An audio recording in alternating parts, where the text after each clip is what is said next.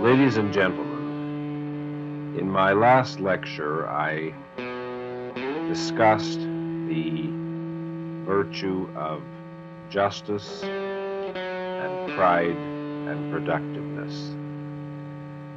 I pointed out that justice is the one specifically social virtue of the objectivist ethics, the virtue that pertains specifically to man's relationship with other men. I stated that self-interest is the only proper base and motive of human action, and that in their dealings with one another, men must neither grant sacrifices nor demand them. Among men who observe the principle of justice, men who do not grant sacrifices and who do not demand them, men who do not seek the unearned, there is no clash of interests. Such men deal with one another by voluntary consent, and only when they perceive that it is to their mutual benefit to do so. This is the only possible basis of social harmony and authentic goodwill among men.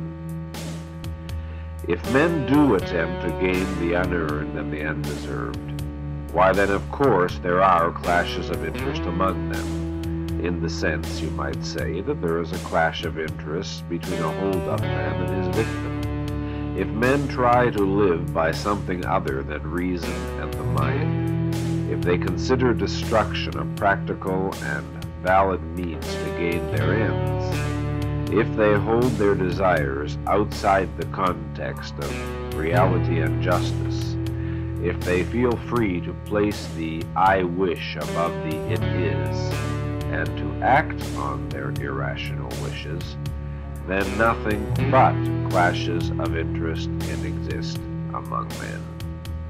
Neither harmony nor goodwill is possible in a society of cannibals. There is a very important formulation or statement in Gall's speech that I want to quote in this connection. Quote, "The symbol of all relationships among rational men, the moral symbol of respect for human beings, is the traitor. We who live by values, not by loot, are traders both in matter and in spirit. A trader is a man who earns what he gets and does not give or take the undeserved. A trader does not ask to be paid for his failures, nor does he ask to be loved for his flaws.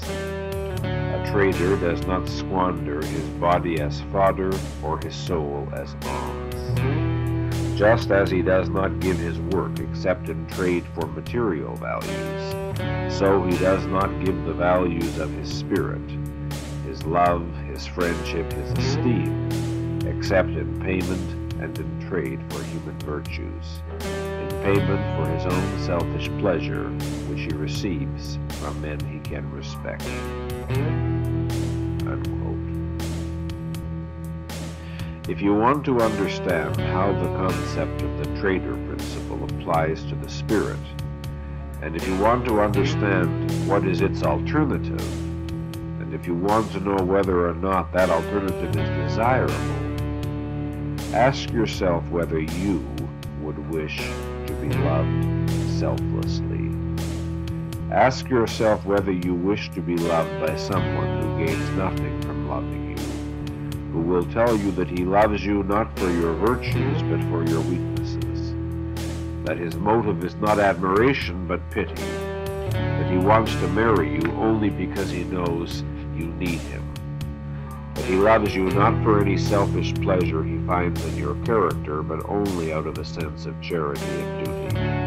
If your self-esteem recoils in revulsion at such a concept of love, question the motives and the psychology of those who advocate it as a moral ideal.